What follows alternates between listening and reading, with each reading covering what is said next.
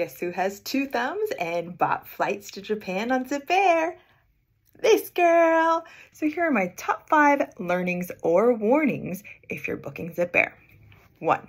If you buy extra services like seats, meals, baggage, any of that, you do not get a refund on any of that. You can't even change seats. So just buy the ticket and then make your final decision, then commit and buy because there's no going back. Number 2, window and aisle seats cost more in the front versus the back of plane. So choose whether that is worth it for you. Granted, it's less than $10 a piece, but still, it makes a difference. Number 3, if you have ZipAir points, you can only redeem it when you're buying in Japanese yen. Of course, 1 point equals 1 Japanese yen, not $1, so know that. I, for some reason, thought it was $1.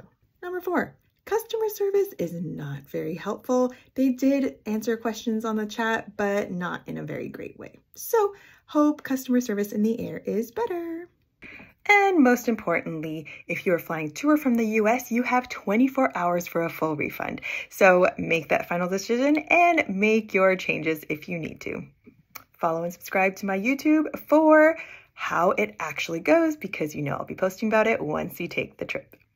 And if you've flown, let me know in the comments what your experience was. Would love to hear it.